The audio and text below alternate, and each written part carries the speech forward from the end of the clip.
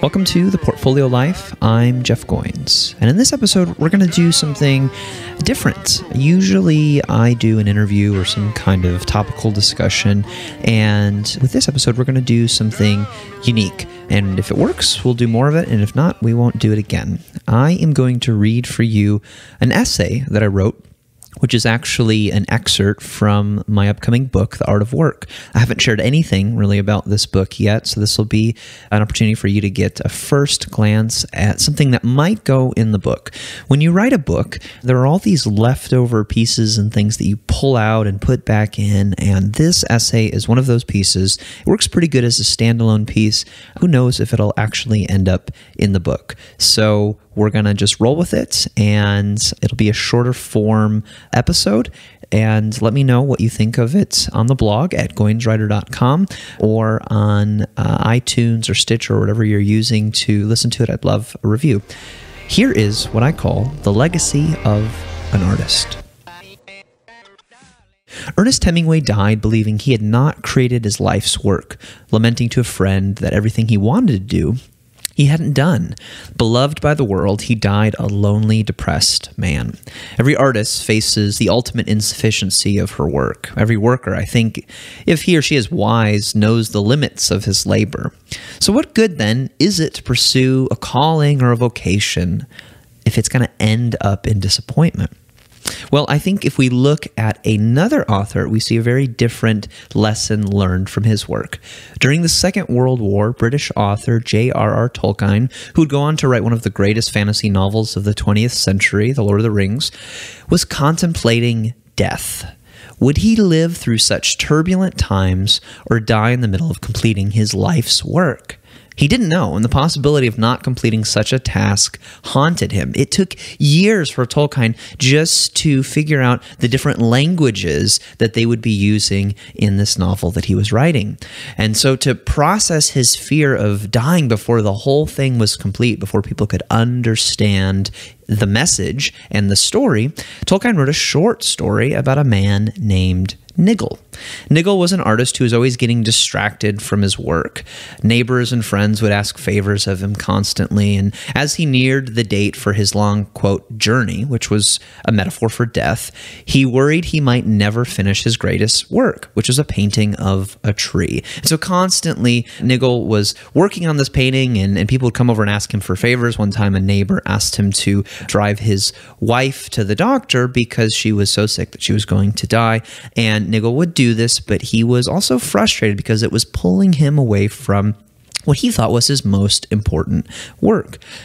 So he was afraid that just like Hemingway or Tolkien, that he was going to die without having completed his best work. So when it came time for this departure, Nigel looked at his painting, and as he feared, he saw an unfinished work. He had focused too much on the leaf of this tree, and he had started to do the tree, but it wasn't complete. And so there were just a few details that he had made, and the rest of it was still waiting to be completed. The majority of the painting he hoped would someday be complete never happened. I think we can all relate to such regret. The pain of leaving some projects undone, fearing we will never return to them. But there's an interesting twist at the end of Tolkien's story. When Nigel completes his journey, essentially entering the afterlife, he sees something he just can't believe. Sitting there in all the glory he imagined is the tree he never finished. Everyone, I believe, fears what Hemingway feared, that they'll die with important work still to do. We all die unfinished symphonies, one of my friends told me once over breakfast. He was telling me about his dad, who on his deathbed made a half-hearted attempt to repent for his life of alcoholism and neglect. It wasn't enough for my friend, nor should it have been, but he realized that he had to let it go. He had to be okay with a lack of resolution, at least in this life. Nigel learned the same thing.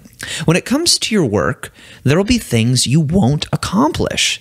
This is the work of an artist, and I think we're all creating art in our own ways. Bravely stepping into a creative field with bold aspirations while recognizing that the work will never truly be finished. This is your job. Art is never finished, Leonardo da Vinci once said, only abandoned. The challenge for the artist, and as I said, we're all creating art on the canvas of our lives, is to do our work well while letting go of those expectations of results. If we don't do this, we may very well drive ourselves and those around us crazy. It may even, as in the case of Hemingway, kill us. And that's the real tragedy. Not that we leave this world with work we still wish were possible, but that the work robs us of the life we could have lived. The right choice isn't to retire, to simply settle in and invite death. It's to work hard and passionately, but acknowledge the limitations of what one life is capable of. One more story. Albert Einstein, on his deathbed, asked for his glasses so that he could continue working on a project he believed would be his greatest work of all. He wasn't interested in mere phenomena anymore, he said. He wanted, as he put it, to know God's thoughts. Everything else, according to him, was just details. This, quote, theory of everything, unquote, as it came to be known, was based on Einstein's belief that physics was an expression of the divine. He believed there was an explanation for everything, that God did not create chaos, but order. And he spent 30 years on this project, working on it until the very last day of his life. The theory of everything was what some people believe to be a predecessor to string theory. Though unfinished at the time of his death, Einstein's final work is still fascinating today, inspiring awe amongst some of the world's most notable physicists. But it never got completed. It was never finished. Einstein died with perhaps his greatest work unfinished. And so what we learn from these three men, I think, is that a healthy fear of death drives a person to continue creating until the very end, which is a good thing. But with that fear comes the acceptance that even your life's work will in some way ultimately remain unfinished. So why is this? And what do we do with this reality? It's kind of humbling. Well, I think the answer is legacy.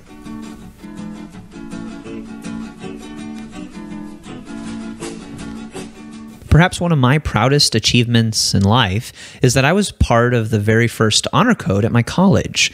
Founded in 1843, Illinois College had never had an official honor code, which is like a formal document of ethics and academic performance. Such documents are popular in most Ivy League schools, but our small liberal arts school lacked one. So having done sufficient research on the topic after Professor proposed the idea to the student body government, I realized why our school had never had an honor code. It wasn't for lack of trying. One faculty member gave me a list of students who had attempted to initiate the very thing I was in charge of, and I followed up with each of them. One was a woman who had tried to create a student honor code over a decade before my attempt. I emailed her asking for context, and she told me essentially that it never happened because there was just too much red tape. But to me, that kind of sounded like a dare. So for the next year and a half, my friend Dan and I endeavored to do what this young woman didn't, perhaps couldn't do. Little did I know how right she was. After drafting dozens of versions of the document, constantly having to change things to appease students, faculty, and staff, I was ready to give up. There was no way to please everyone. And without being able to do that, I was confident we wouldn't be able to garner enough support to pass the document. Still, we tried. We lobbied the student body, wrote articles in the school newspaper, and met with any professor or administrator who would listen. And on the last day of classes during our senior year, we submitted our proposal to the faculty for a vote. If there was a majority vote, the honor code would be instituted. Waiting outside the lecture hall after delivering an impassioned speech about why we need such a document, I tried to listen to what the results of the vote were. A minute later, the meeting was adjourned and 100 professors exited the hall. As one economics professor who had been a proponent of the code passed me, he turned around and not so discreetly winked at me. I sighed. We had done it, but the work was far from over. All we had done was take a theory and make it official. Now the code had to be enacted. Committees would have to be formed and processes would have to be tested.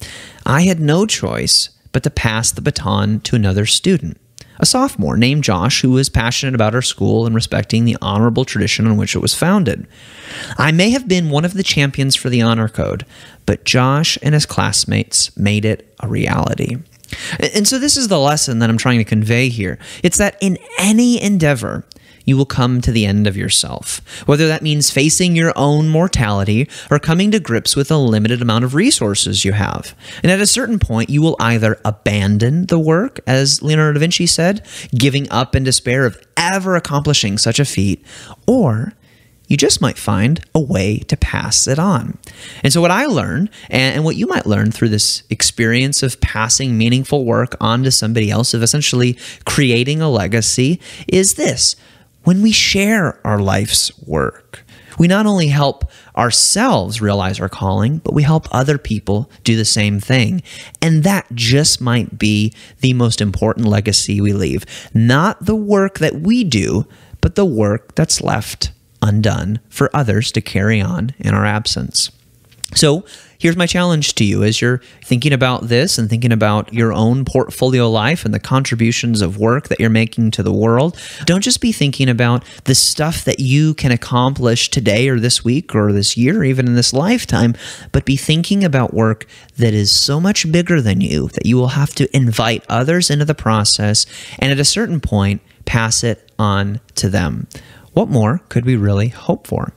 So that's the essay. Again, it's called The Legacy of an Artist, and it's an excerpt from my upcoming book. I'm sure it'll change a lot. It might not be included in the book at all, in which case this will be like a limited edition rare thing, that you can download the MP3 and sell to your friends for 25 cents. But tell me what you think about it. Again, my name is Jeff, and this is The Portfolio Life. You can tell me what you think about it at my blog at goingswriter.com or leave a review on iTunes. Sure makes me feel better about the way I'm spending my time. Thanks, and have a good one.